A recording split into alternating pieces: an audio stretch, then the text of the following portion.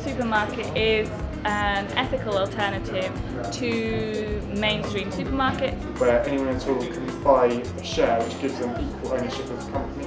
You come in and work together with members for 4 hours a month, and part of the supermarket belongs to you, so you get a choice on what we sell, when we open, how it's run.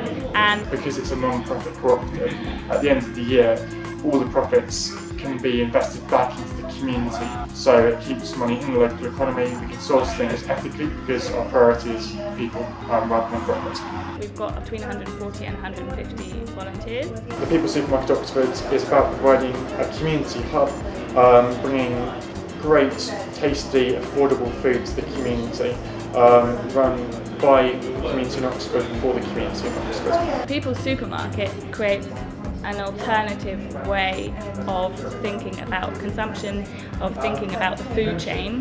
With the grant that we've applied for, the plan is to install a proper commercial kitchen inside the supermarket, mainly because one of the key aims of the People's Supermarket is to be as close as possible to zero waste, so that rather than throwing anything out, to use it in any way that we can in the kitchen. In a normal supermarket operation, you waste about 300,000 tonnes of food per year, but that doesn't account for the fact that about a third of food grown by farmers is thrown away before it even reaches the supermarkets, simply because it's not cosmetically perfect or it's misshapen.